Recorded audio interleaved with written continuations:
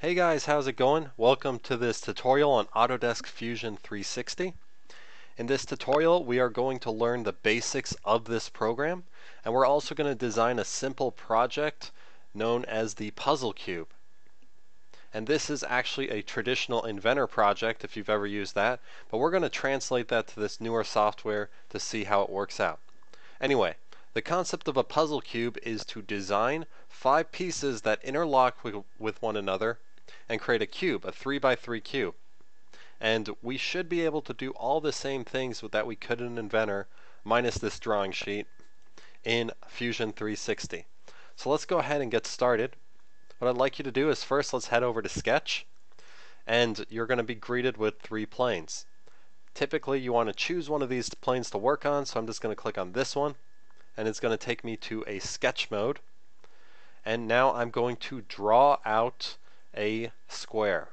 So underneath Sketch, I can use my line tool or a rectangle, and I want to make sure I have a 2-point rectangle. Click on that, and then draw out a 1-inch square. And now, one of the cool things about Fusion 360 is that when you have a closed profile shape, it will automatically be filled in. So right now, this is a closed profile shape, and that's important because you cannot extrude non-profiled shapes or non-closed off shapes.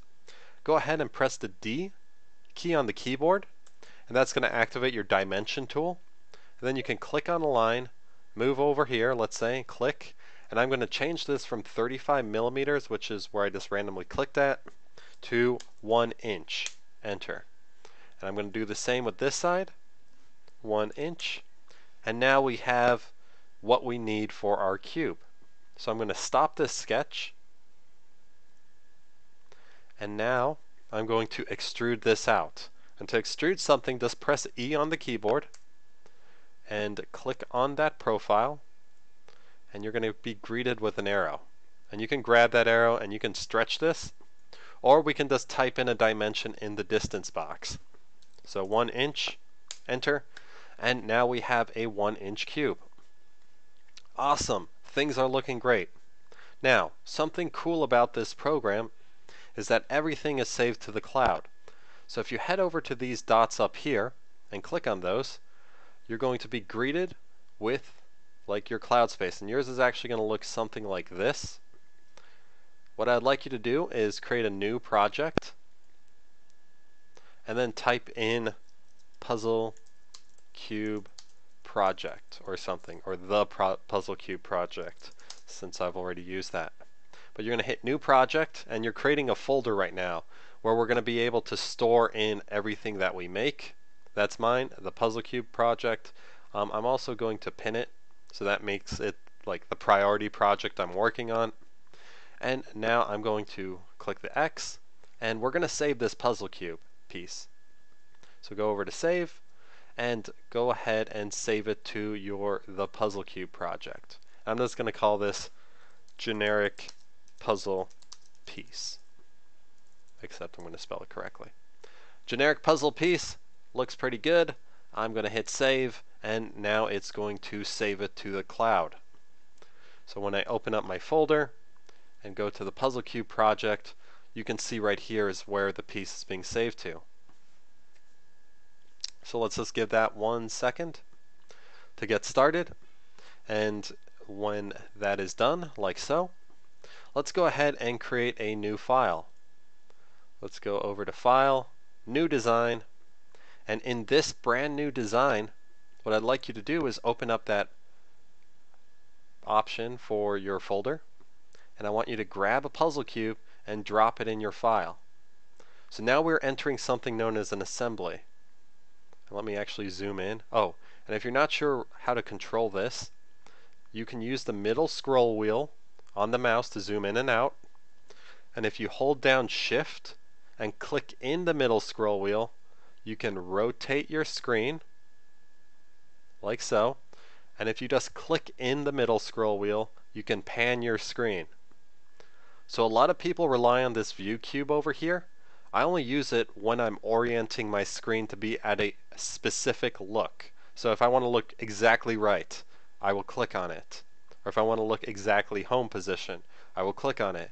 But normally I'm just using the middle scroll wheel to like rotate by holding down that shift key or zoom in and out, so on and so forth. But anyway, let's try that again. I'm going to grab this piece and drop it into this file. And it's saying please save this before you do that. So let's go ahead and save this. We're going to call this puzzle piece 1 and make sure it's saved into there. I'm going to hit save. You can see it's saving. Let's go ahead and give it a second to save.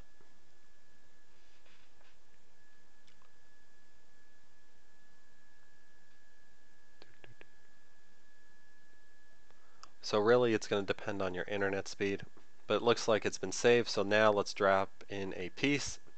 That's looking awesome. Let's go ahead and drop in a couple more pieces. So drop another piece, and you're going to say like, wait, there's only one piece. But in reality, it just kind of overlays them. So I'm going to move this piece over here and press enter. It's very important that you press that enter key, because if you don't, it will just not really respond the way you want it to. Okay, so let's say this red one first. So it's got 1, 2, 3, 4, 5 red blocks. 1, 2, let's drop in a third one. Fourth one. And fifth one. Okay, so we have our 5 red blocks here. Let's go ahead and assemble these such that they are stuck together.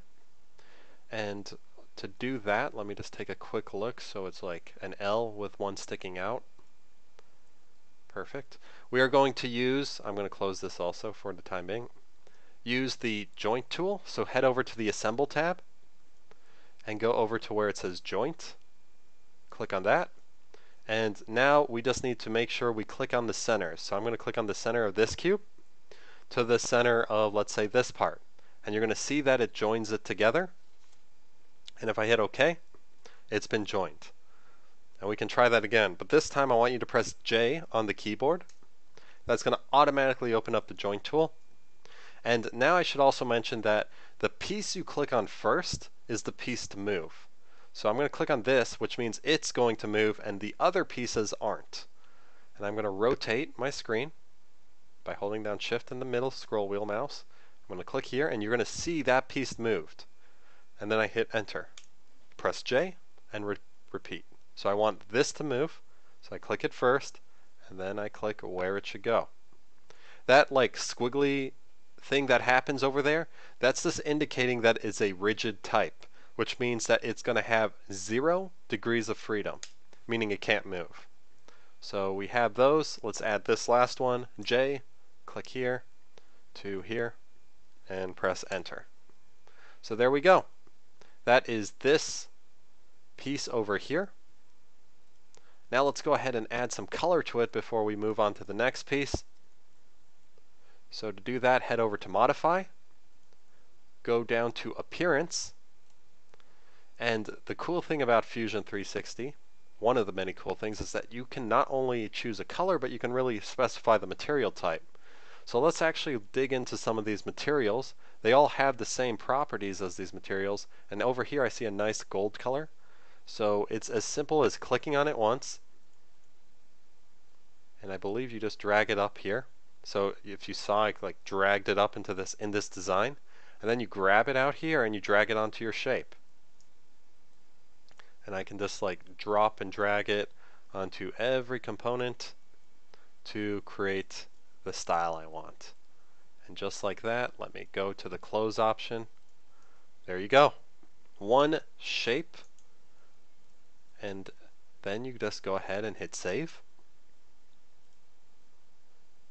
And over here it's asking us to add version description. So I'll just say part 1. Hit OK.